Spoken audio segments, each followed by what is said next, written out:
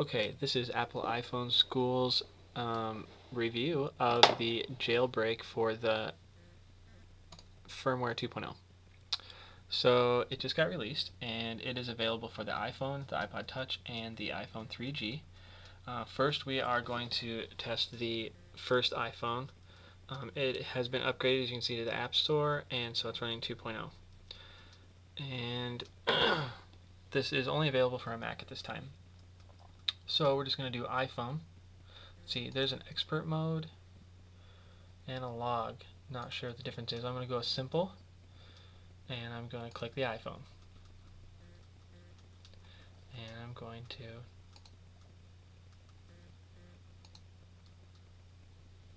push the arrow. Select a platform.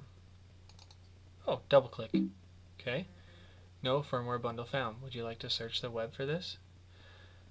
Select the firmware bundle ISP that you wish to use. You'll be prompted if Cool cannot find it.